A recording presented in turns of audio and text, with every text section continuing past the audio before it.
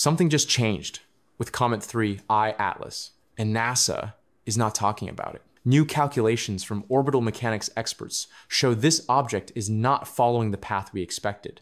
The trajectory has shifted.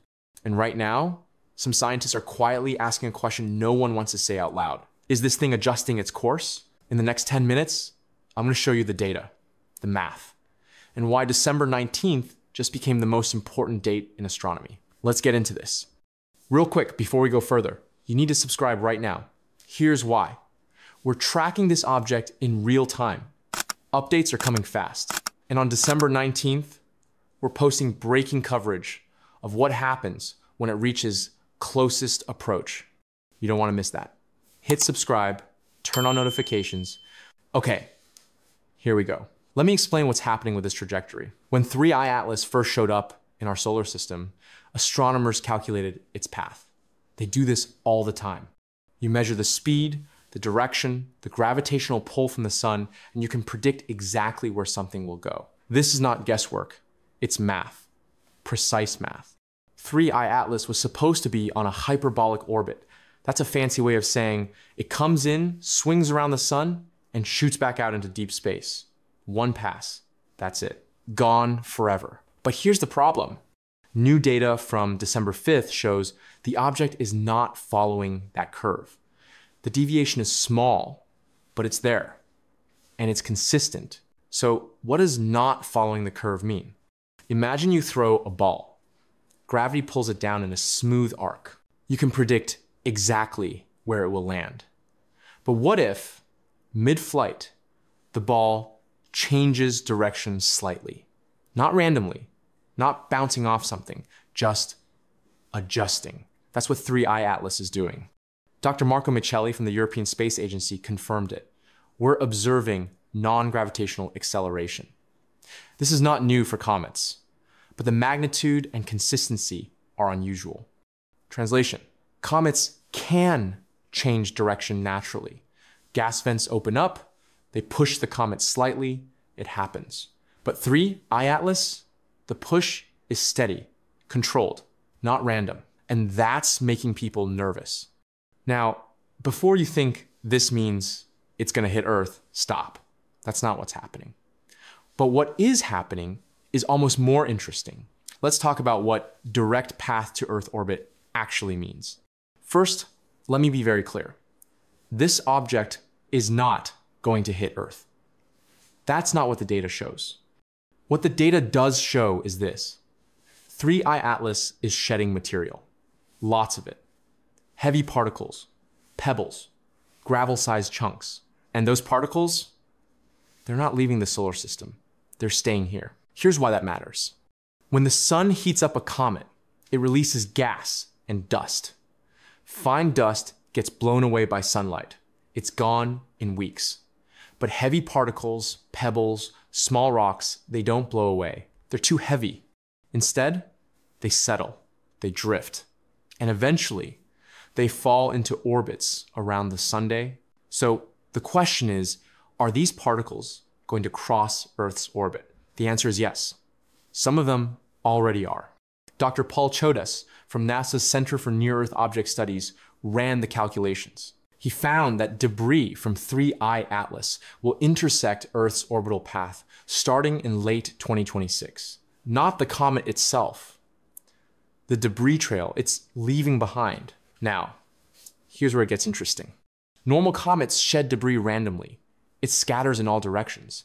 But 3 I-Atlas is releasing material in concentrated bursts, directional jets. And those jets are aimed. One burst occurred right after perihelion. That's when it passed closest to the Sunday. The timing is almost too perfect. Heat the object, activate the release, deposit the payload in a stable orbit. If you were designing a probe to leave something in our solar system, this is exactly how you do it. And it gets stranger, because when scientists measured how this thing is moving, they found something that doesn't make sense. Okay, so we know 3 I-Atlas is changing its path slightly. But how is it changing?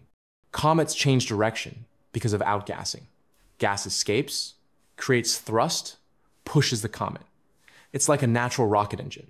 This is normal, but here's what's not normal. When outgassing happens, It's messy. The comet tumbles. It wobbles. The thrust comes from random vents opening and closing. It's chaotic. 3I Atlas? Smooth. Steady. The acceleration is consistent. Dr. David Farnakia from NASA's Jet Propulsion Laboratory said, the object is exhibiting predictable non-gravitational forces. That suggests a stable venting pattern. What does that mean in plain English? It means the comet is not tumbling. It's oriented. The vents are not random. They're positioned in a way that creates stable thrust. Now, that could be natural. Maybe the object has a specific shape and rotation that creates this effect. It's possible, but here's the detail that makes scientists uncomfortable. Remember that anti-tail? That narrow spike pointing at the sun? It's still there, and it's acting like a stabilizer. Think of it like this. Imagine a rocket in space. To fly straight, you need thrusters pointing in different directions. You fire one thruster to push forward. You fire side thrusters to keep from spinning. The anti-tail pointing at the sun, that's creating drag, resistance. And the main outgassing jets, they're pushing from the back. The result? Stable, controlled acceleration. Is it natural? Maybe. Could random venting in a lucky shape create this effect? Sure. But when you add it all up, the steady signal, the directional debris, the color changes, the chemistry, it starts to look less like luck and more like design. Now, let's talk about what happens on December 19th, because this is when everything comes together. December 19th. That's when 3I Atlas reaches its closest point to Earth, 1.88 astronomical units. That's about 175 million miles. Far, yes, but close enough for every major telescope to see it clearly. What are scientists looking for? 3 things. First, the nucleus. Right now, we can't see the actual object. It's wrapped in a thick cloud of gas and dust. We know it's big somewhere between 3 and 5 kilometers wide, but we don't know its shape. On December 19th, the viewing angle changes. The sun lights it from the side. The gas cloud thins out. We might finally see the solid object underneath. Is it irregular, jagged, like a normal comet? Or is it smooth, cylindrical, symmetrical? If it's smooth, we have a problem. Natural comets are jagged. They're rubble piles, chunks of ice and rock loosely held together. They don't have clean shapes. But if 3I Atlas has a defined shape, smooth surfaces, geometric form that suggests something else entirely. Second, the rotation rate. We still don't know how fast this thing is spinning. That matters because rotation affects outgassing. If it's spinning fast, the steady signal makes sense. If it's spinning slowly, the steady signal is impossible to explain naturally. On December 19th, we should be able to measure the rotation by watching the brightness change. If the object is irregular, it will get brighter and dimmer as it spins. If it's smooth, the brightness stays constant. Third, the trajectory adjustment. This is the big one. If 3I Atlas is going to make another course correction, it will likely happen near closest approach. Why? Because that's when Earth's gravity has the most effect. If the object fires, thrusters, or vents gas to adjust its path, we'll see it. The acceleration will spike, the trajectory will shift, and we'll have our answer. So what are the possible explanations for all of this? Let's break them down. Scenario 1. It's a normal comet. This is what NASA officially says. Yes, it's unusual. Yes, it has strange chemistry and odd behavior, but comets are weird. We've only studied a few interstellar objects. Maybe this is just how some comets from other star systems behave. The steady signal? Even venting. The anti-tail? A rare but natural phenomenon. The trajectory adjustment? Normal outgassing creating thrust. Possible? Yes. Likely? That depends on how much coincidence you're willing to accept. Scenario 2.